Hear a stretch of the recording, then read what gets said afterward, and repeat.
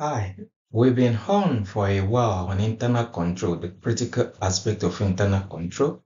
Just like any vehicle without a fuel or petroleum is not going anywhere.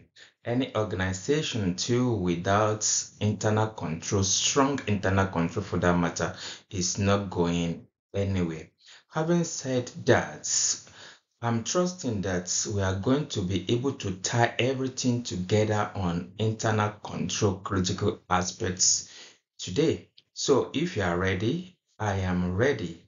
We had looked at control environment, risk assessment, control activity, information and communication. I think we stopped around monitoring activity or thereabouts. So we are going to pick it up anyway from monitoring activity. Then we move on and tie everything together. So it may be a bit long a video, but it's going to actually expose you to everything you need to know about internal control for the purposes of advanced audit and assurance or auditing related courses and knowledge. Having said that, when we did or talked and spoke about control activity, now I need us to continue and tie it to control objectives. In fact, every other thing that we've spoke before on or we are speaking concerning today must be tied towards one thing, which is control objectives. Without control objectives, every control activity, every internal control activity is in futility. Do you agree as to that? Because if a destination is unknown, it doesn't worth even starting it at all. That's the logic behind internal control activity. So our control objectives must be ahead of us and in our mind. Please don't forget it. Even in your exams, remember and look for what is the control objectives in this narration that they are giving me. Okay? Having said that, now, part of critical aspects of internal control is monitoring control. What is monitoring control? Monitoring control is an aspect of internal audit, we may say, or particularly as we are dwelling on internal control. It's a part of internal control that believes that people do not do what is expected, but we do what is expected. Shall I come again slowly? People often will not do what is expected, even though they know it is rightful, but they will do what is expected. So the knowledge and awareness that people have that somebody will come or somebody has come and will still come to check on them as regards what they've done will make them to do the right thing. Not that majority of the time they want to do the right thing, but they will do it because they know somebody is coming to check on them. So that is monitoring control. So as an organization or as student of auditing, know at the back of your mind that monitoring must be part of your control. And if it's lacking in any narration, in any comprehension, in any case study, ensure you pinpoint it. And that is why we are having this discussion, so that you know it's part of critical aspect of internal control you need to look out for, and as professional, you need to put in place. I started with control objectives, so we cannot overemphasize it. So now what can we say the control objective of monitoring activity or monitoring control is? The control objective of monitoring control is to ensure people do the right thing. It's to ensure that people do the right thing. Take, for example, when we discuss the aspect of control activities, and we are talking about policies, procedures, and we are talking about other things. What's the reason for setting policies, procedures, processes? Is so that we give people what is expected to be done. Now, monitoring control is to ensure that they are doing the right thing. Okay, so I move on from monitoring control now to control objective. Now, transaction level control is also critical aspect of internal control that we must talk about. And when we are talking about transactional level controls, we'll be talking about authorization, we'll be talking about approval, and we will be talking about verification. Of course, we can link verification to the idea of monitoring control also.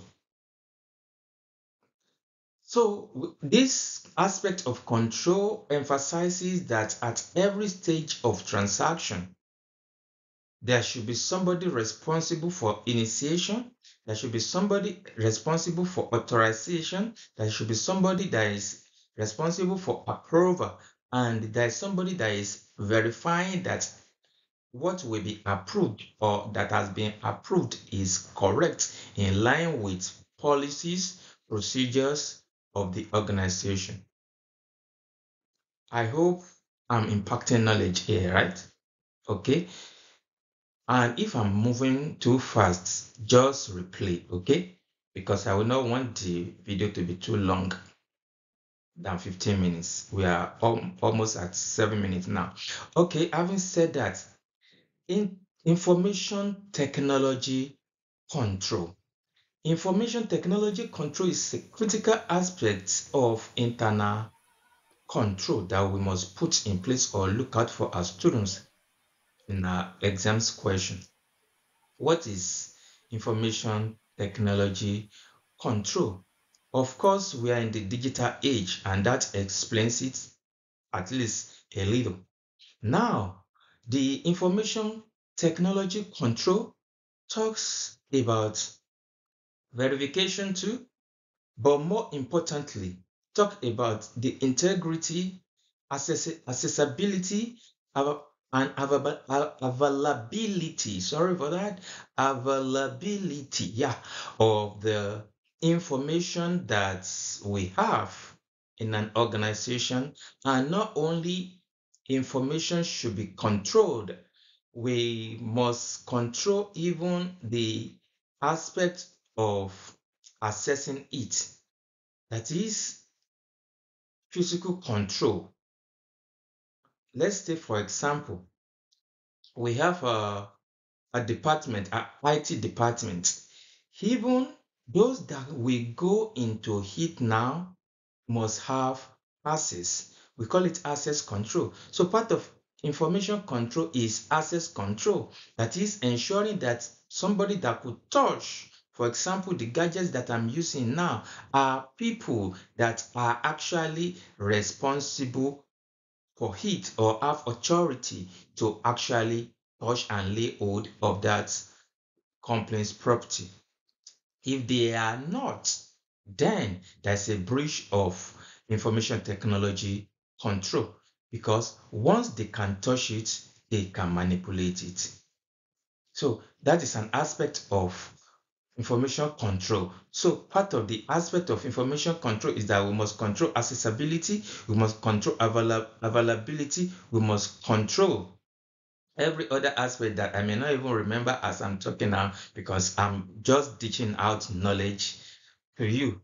That is the truth. I'm just dishing out the information in my head and experience to you.